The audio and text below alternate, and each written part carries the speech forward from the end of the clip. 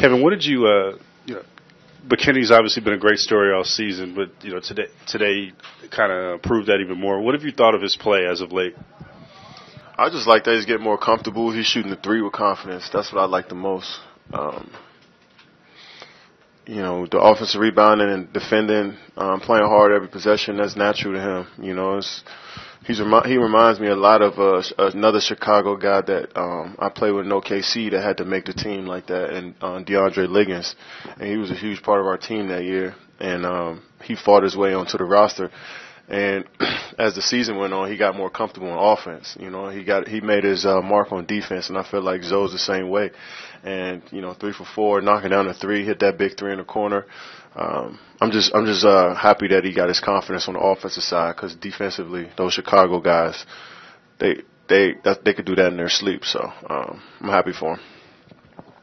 Kevin, what were you guys able to do to kind of up the defense late in the third and take that through the fourth? And Draymond sets the tone a lot of the times doing that. I felt like we were solid defensively the whole game. We didn't turn them over. They had one turnover in I think midway through the fourth maybe. And when you got more possessions, it's going to be a tight game. You know what I'm saying? And I think our defense is built off of like flying around, switching, creating turnovers. And I thought Minnesota did a great job of keeping the basketball in their hands. And so we just had to wait that out and keep playing. I felt like they really came into the game trying to take care of the basketball, not give us fast breaks and get our crowd into it, and they executed on that. But throughout the whole game, I thought we were solid. They shot over top of hands, and we rebounded well. Kevin, when you just look at this whole season with the way the officiating's been with the whole freedom of movement, how have you seen the team try to adjust defensively, and how do you kind of handle all that, just knowing that it's scrutinized? Well, I see a lot of teams around the league where the off-ball actions, that's like the trenches, where you can kind of not grab and prevent a guy from moving, but kind of like force a guy. It's kind of like hand checking back in the day. I think off the ball is kind of a place for you to be a little bit more physical and establishing our identity on the defensive side of the ball. And you could tell guys are kind of iffy on when to be physical, when to lay off. And, especially the way the ball's moving around the league now, bodies are moving.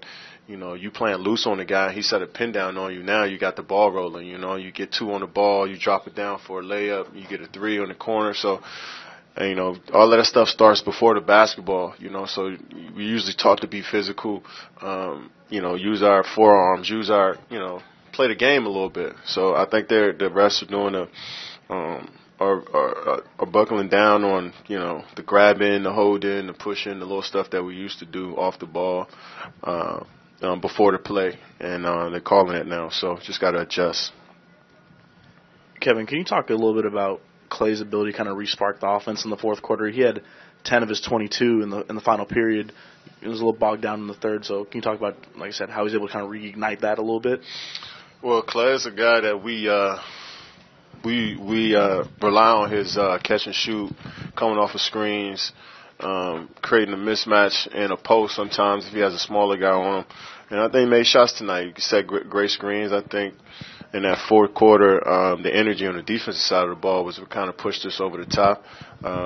We forced them to shoot over top of a hand, and, they set great screens all night. Our guys set great screens for Clay, and he was able to knock it down. So that's his time in the fourth, especially, with that group out there. We rely on Clay to produce offense for us, and it's just another night for him. A lot of guys are reluctant to use that phrase, flip the switch, but it looked like in the late third, early fourth, that you guys, there's a certain winning time mentality that seems to take over for you guys sometimes. And tonight, it kind of was evident in the way you guys really turned up the defense. You just talked about that, but in that fourth quarter, was there a different mindset defensively? Because it looked like it was. You just want to win a basketball game in the fourth, but I thought, like I said earlier, I think that the way they kept the ball in their hands, the turnovers, we rely on trying to turn teams over.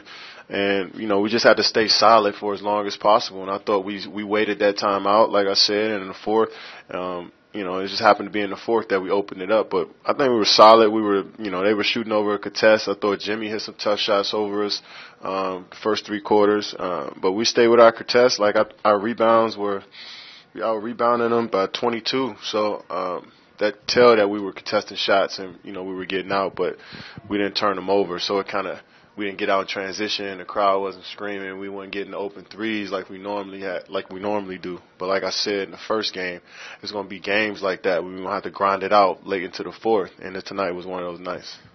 Great. Thank you.